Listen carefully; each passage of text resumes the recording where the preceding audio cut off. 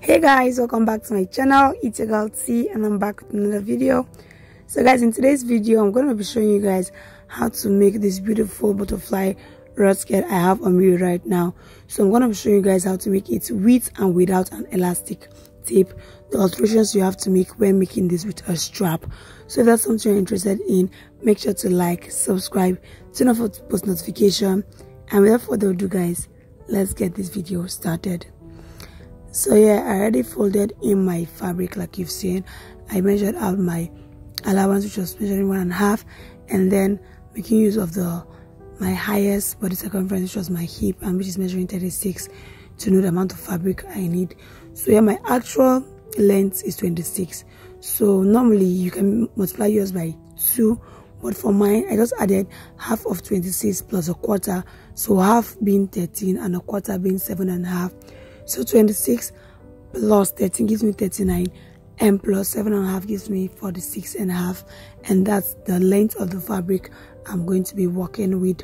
So yeah, the length of this skirt right now is measuring 46.5, and yeah, to this butterfly rod skirt I'm going to be adding 6 inches allowance. So yours can be more or it can be less depending on how wide you want the butterfly effect to be. So for mine I made use of 6.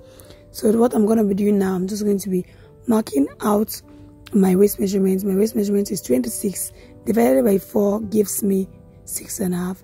So plus 6 inches allowance gives me 12.5. And I'm later going to be adding the ½ inch for bending the sides. So yeah, on a normal day for my pencil skirt, my hip measurement is normally at 9. So but for this butterfly rod skirt, it's going to be from like this gathered form, so I'm going to be making use of 13 inches. So at that 13 inches, that's where I'm going to be marking out my hip measurement. So my hip measurement is 36 divided by 4 gives me 9. So I'm going to be marking out 9 inch there and adding 6.5 inches, giving me 15 first, and then extra ½ inch. So yeah, I'm going to be connecting the waist and the hip together, but before I do that, I'm going to go to my hip line, which was 13, and from there I'm going to be marking 2 inches above and 2 inches below, and on that part is going to be straight. So I do this for all my skirt patterns, so you can check my videos on how I make pencil skirt, how I make a pencil skirt with ruffles, and all those. So I normally take 2 inches off above and 2 inches there, and I'm just going to be connecting the 2 inches above to my waistline, making use of my tape. So you can make use of your hip cuff, your ruler, or whatever. For mine, I made use of my tape.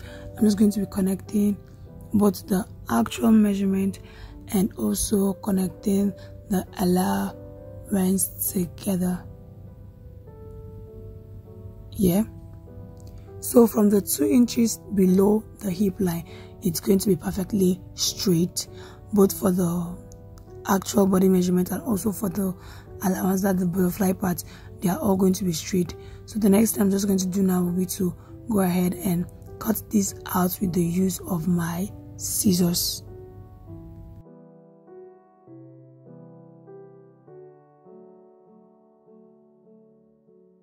So after I was done cutting it out, for the front part I came down by 1 inch, and one was slanting it like you just seen in the video, and cutting it out. So now that I'm done with this, the next thing I'm going to be doing will be to head over to my sewing machine now and fold the edges of the skirt. That's the top, the sides, and the bottom piece also. So I'm just going to like give it this kind of like double fold and go ahead to sew it on my sewing machine all around the skirt, the top, the sides, and the bottom, like I said.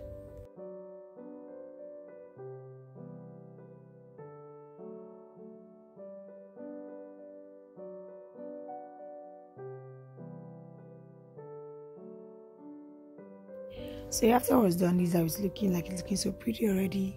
So yeah, I went ahead to the top, the sides, and the bottom. I also went ahead to do this for the back piece, and I further went ahead to sew the zipper allowance we left, and I also left space for my zip. So you can go ahead now to fix in your zipper, but for mine I did that's at the last stage. So I pinned my zipper allowance down, and now I placed the front and the back piece together. So I pinned these two pieces together with this of my office pin, because like the fabric is not so stable, so I just pinned them together so that they stay in place. So yeah, when drafting out the pattern, like you started our body measurement in the beginning of the video, we marked out 6 inches allowance to get the butterfly effect. So yeah, I'm going to be marking 6 inches off on both sides. Yeah, I'm marking out 6 inches off on this other side. Also, I'm also going to be repeating that for the hip line, straight down to the length of the skirts. So 6 inches off all sides up to the bottom part. So like I said, I'm going to be showing you guys how to do this with and without an elastic. So yeah, when doing this without an elastic, that's making use of a strap, you're going to be marking out ½ inches twice from your actual body's measurement. So you're going to be marking on the waist, on the hip line, and down to the full length of the skirt. So that's giving us 2 casings to pass the straps through, so that then you tie it at the bottom of the skirt. But then if you guys still want to see a video on how to do that without an elastic, you can still state it in the comment section, and then I might be creating one. But typically, like, it's just the same thing with that of an elastic, aside from the fact that for an elastic you need only 1 casing, and for straps you need 2 casings. So yeah, you're gonna do this on both sides of the skirt, but for mine I'm making use of an elastic, so yeah, I need only 1 casing. So I'm just going to head over to my sewing machine and sew my actual measurement, and also sew ½ inches away from my actual measurement to create a casing to pass my elastic through. So yeah, we're making use of straps. Since the length of the skirt is 26, so the length of the strap should be at least 32, just a number very higher than 26, so that it gives room enough space for you to tie it. So for this illustration, I'm just making use of 33. So I headed over to my sewing machine and then sew my casing to pass my elastic through. So yeah, the elastic is measuring the length of the skirt, which is 26. So I'm just going to be passing the elastic through the casing, and then I'm going to make use of a safety pin to hold the elastic so that it doesn't pass through the casing. Yeah, and I'm also going to further pass the elastic through to the end of the skirt, and also hold it down with a pin. Also, I'm going to be doing this for both sides. So now that I'm done, I'm going to head over to my sewing machine and then stitch the part where the elastic is, the top and the bottom, after which I'm going to be slipping off the extra piece of the elastic. So yeah, I went ahead and attached my zipper. So you can see that the back part of the zipper is looking kind of awkward. Yeah, that's because it's ruched. So yeah, when you wear it on, it's gonna be so beautiful. So that's typically how you make a butterfly ruched skirt like this, looking so beautiful. Like, I'm obsessed with this skirt.